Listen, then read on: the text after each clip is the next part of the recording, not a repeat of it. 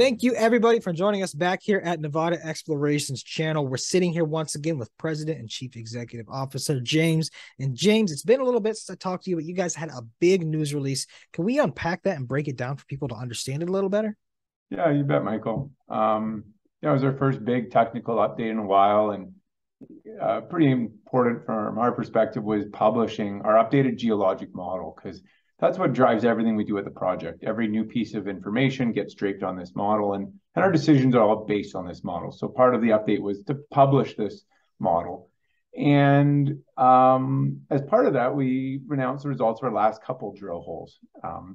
Both these holes are located at the south end of the project. And if we look at the exploration concept across the entire project, what we're looking at is a very favorable host rock. We got a layer that's very receptive to gold that sits underneath another rock that's less receptive. It's a cap rock. And it basically slows or stops the percolation of mineral fluids up and into the host rock, so it doesn't go past that and gets to build up and build up and build up into some grade is the exploration concept. Okay. And so at the south end of the project, the two holes that we drilled, one of them, unfortunately, didn't get through the cap rock. It encountered lots of cracks and lots of things that suggest that what's at depth is good.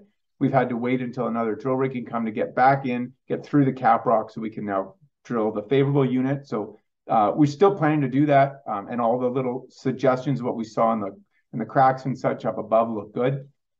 The other hole that we drilled was up against a big intrusive, a big granite. It kind of, if you can imagine a lava lamp, and a big blob of granite came up into our prospective rocks. And that's really good because it makes the rocks more brittle. And then when the fractures come later, it breaks them rocks up even better. That these brittle rocks break more, even more fluids can go into it. Mm-hmm. But there's a danger of being too close to the intrusive, and that the rocks become so brittle, then they're not broken. And so you want to be just the right distance off the intrusive. There's sort of a sweet spot.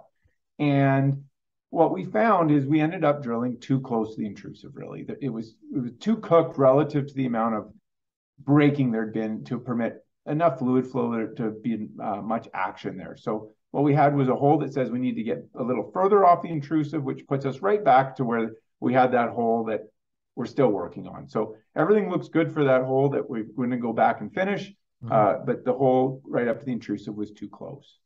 So good in terms of confirming what we know about the project in terms of the geology, but a bit disappointing in terms of exactly what we saw in that hole.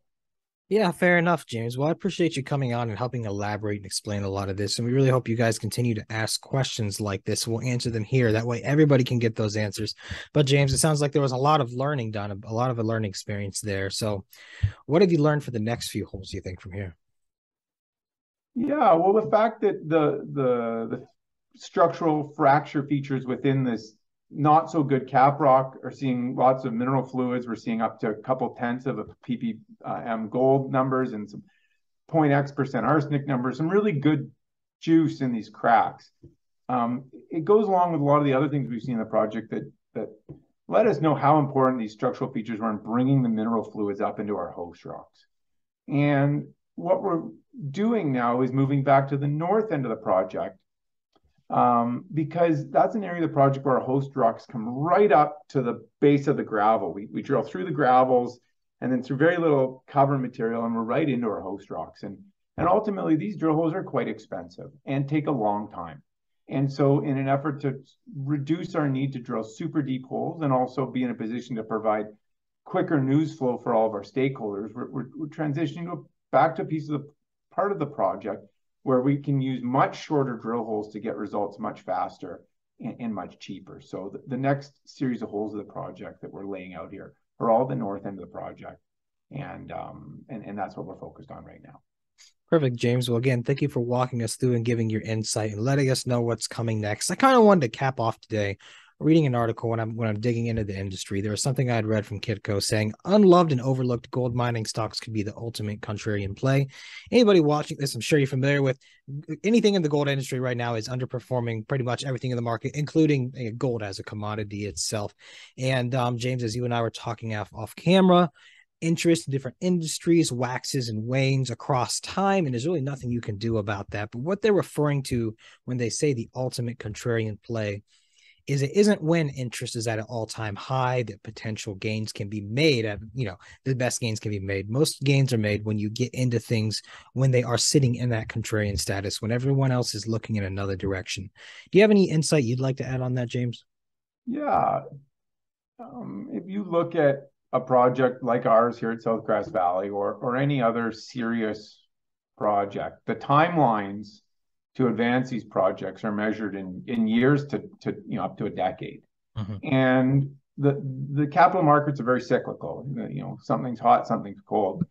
And often what you find is projects that have seen a lot of work over a really long period of time that require just a little bit more capital to get over the hump, that fall right at the point where the market interest is the lowest.